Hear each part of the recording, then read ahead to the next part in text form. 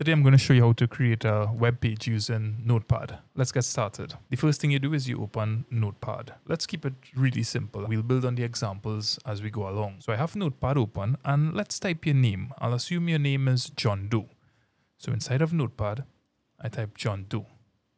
And then I'm going to save this file. This is where the trick comes in, because if I was to save this file, it would save as a default text file. What we want to create is a .html file. When you create a .html file, your browser knows that is a web page and I need to open it. So we're going to save this file on the desktop.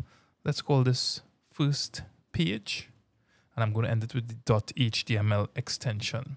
That extension is very important. By default, your browser is set to open .html files. Maybe you use Chrome, Internet Explorer, or Firefox. Before I click save, I'm going to choose save as type all files. Then I click save. You'll notice that on the desktop, I now have a page called firstpage.html.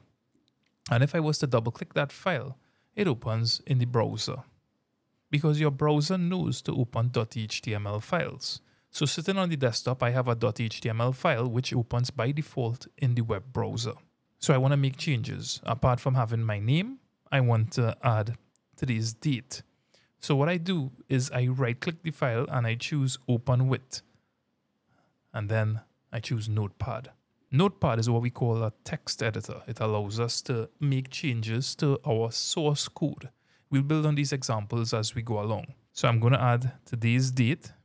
It's the 27th of October 2022, and I click save. I don't need to go over save as type. It's already saved as firstpage.html. Now that I've made changes to my source code, I could double click my browser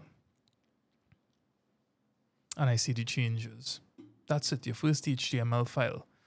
The important lessons you learned today is that you have your text editor, Notepad, which allows you to modify the source code, and you could open and view the results in the browser of choice. If you enjoyed this video and you want to see more like it, let me know.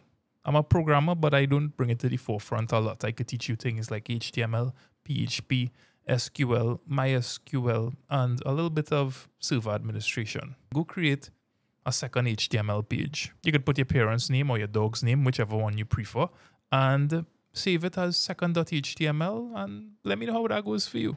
The more you do this, the better you get at it.